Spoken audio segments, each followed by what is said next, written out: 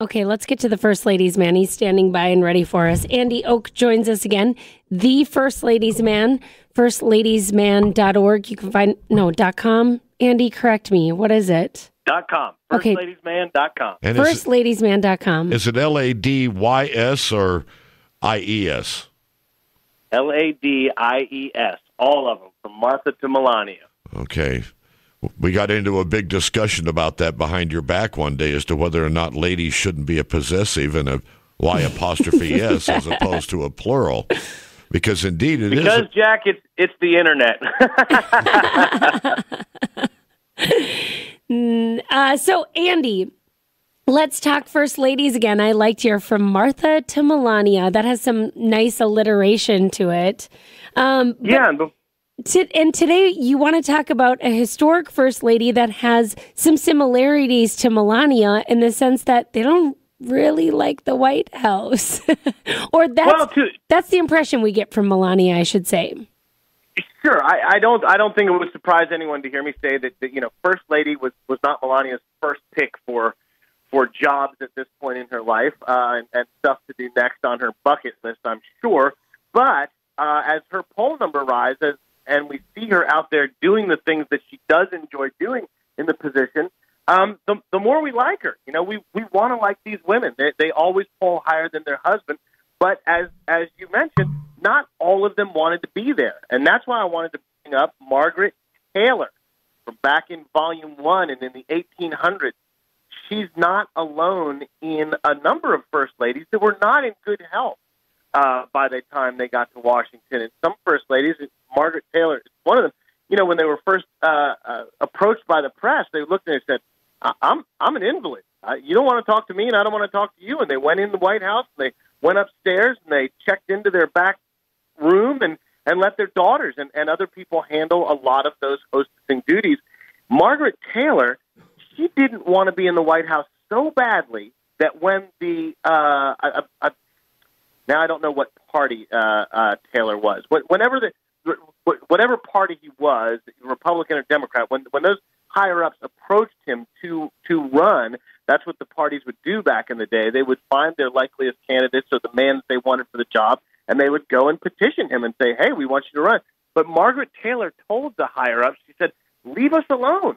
We've served our country. He was a retired general. He was an old man. They'd retired down south by this time, and she didn't want any part of it. So she went into the White House, and it got to be that when they didn't know that she was there. The public didn't know. They all thought the president was a widower, so much so that they didn't even save Margaret Taylor a seat at her husband's funeral. She showed up at the funeral, and people wanted to know who she was. She said, well, President Taylor's my husband. They said, oh, well, we thought you were dead long ago. And then they had to pull her in an extra chair at her own husband's funeral. How about that? Oh, my goodness. So they must have had a substantial amount of children then to take on those duties? Well, they did, and life was short back then. We didn't have penicillin. People died from being dehydrated. And that's why people had so many children, because the life expectancy was not long. And there was more legacy involved back then. I think that people would keep having children until they had that male, that son that they could pass the family name along to and the family fortune and property and stuff. So, people are unsettled by the fact that Ivanka Trump does so many things in her father's administration. And it is unusual in modern times for this to happen, but not unprecedented in the least. By the third administration of our country, by the Jefferson administration, there was no first lady because Jefferson's wife had died 20 years before he got into the White House. And this goes on and on. The most recent president to not have a wife do first lady's duty was Wilson, in between his first and second wives. Ellen Wilson died shortly after he went into the White House from Bright's disease, a kidney disease. And before he married Edith Wilson, his second wife, he had his oldest daughter, Margaret Wilson, stand in and do the hostessing duties. Back to Margaret Taylor, it must have been hard to research her if she was so reclusive, but did you find out anything about her beyond the fact that she didn't want that role or couldn't have that role because of her invalid? For instance, was she a woman living in pain? Well, no. Yes, a bit in pain. A majority of the women that did not serve in their fullest capacities had either consumption, which tuberculosis, which was annoying cough and hacking and a lung sort of phlegmy disease. I don't want to get too graphic, but it was uncomfortable, especially the coughing. Or epilepsy, before we even knew what epilepsy was. First Lady Elizabeth Monroe actually had a seizure in the White House and fell and got severely burned in one of the fireplaces. She had a seizure and fell into the fireplace. So these were serious afflictions and complications that these women had. But I did find this out about Margaret Taylor, which I thought was unusual and close to home for me. She was raised on a small farm in southern Maryland, and her father would have had dealings with a lot of the same people that were related to Louisa Catherine Adams, John Quincy Adams' wife, through her father, who had ties to Maryland. So, this was kind of like a first lady that was right in my own backyard long before she was a first lady, that I just didn't know too terribly much about. And Volume 2, Lady, moving on, it features the youngest First Lady of the United States so far. It is. And this is I didn't mean to do this. This is actually a Volume 1 Lady as well. I'm kind of breaking the mold a little bit as we lean in, but this fits perfectly with Margaret Taylor in that for the small handful of women that didn't want to be in the White House, there were some that wanted nothing more than to be in the White House. And Frances Cleveland is one of those. Frances Cleveland, you're right, is our youngest First Lady at 21 years old when she married sitting President Grover Cleveland, who was 49 at the time.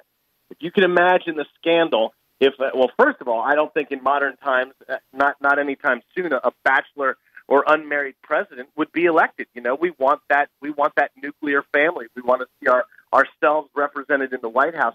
But Grover Cleveland was the second bachelor president to be elected, and when he turned 49, he married Frances Folsom in the White House, the only First Lady and President to get married in the White House. Their ceremony was held in the Blue Room, and she was actually Grover Cleveland's former law partner's daughter. So if you can imagine anything even close to this happening in modern times, the scandal that would go on. But when Frances Cleveland, she has a lot of unusual First Lady first and First Lady only, really. She's the only First Lady to serve 2 unconsecutive terms. Her husband had a 4-year term where he was elected president, and then Benjamin Harrison won an election. And on her way out of the White House, Frances Cleveland said to the White House staff, "Take care of the place and our things. We'll be back in 4 years." Oh. And she was. Grover Cleveland got elected, and largely in part because of Frances. Frances Cleveland was Jacqueline Kennedy before Jacqueline Kennedy. She was young, she was attractive, super stylish, fashionista. Women styled their hair and their clothes after her, and they had young children in the White House. And this is sort of a triple threat, If you're young, attractive, and have children in the White House, then the American public really, really embraces you. Wow. Okay, I'm just looking her up now because if you would have said Frances Cleveland to me, I can't picture anyone in my head. But I just looked her up. And an interesting part of this whole C-SPAN series and my subsequent, further research and travels and things, I get to meet a lot of very interesting people and a lot of relatives. And I got to meet via phone. It was just a phone call that I did, but she lives in Baltimore now. Ann Roberts, who is Frances Cleveland's granddaughter. And to hear the stories of a woman telling me going to Granny's house and getting in trouble for skipping choir practice and getting caught, running out with her friends bowling and just all other kinds of really, really personal stories from the people that knew these women. It's just absolutely amazing to have that kind of access and that kind of insight into these people's lives. Andy Oak is the first ladies' man. He'll be back tomorrow featuring a few for our last edition of this fun segment we've been doing all week here. We're going to miss you after tomorrow, man. Well, hey, there's a lot of first ladies and there's a lot of stories. I'll come back any and every time. You guys have been so fantastic to have me on this whole week. The word association was a first yesterday. That's so much fun. I'm putting all this stuff up on my Facebook page, Andrew Oak, and on my website, firstladiesman.com. And like you say, I'll be back tomorrow, and I'm really looking forward to it. It's been a really, really fun week with you guys. Thank you. Thanks. We'll talk to you tomorrow. You bet. 26 minutes after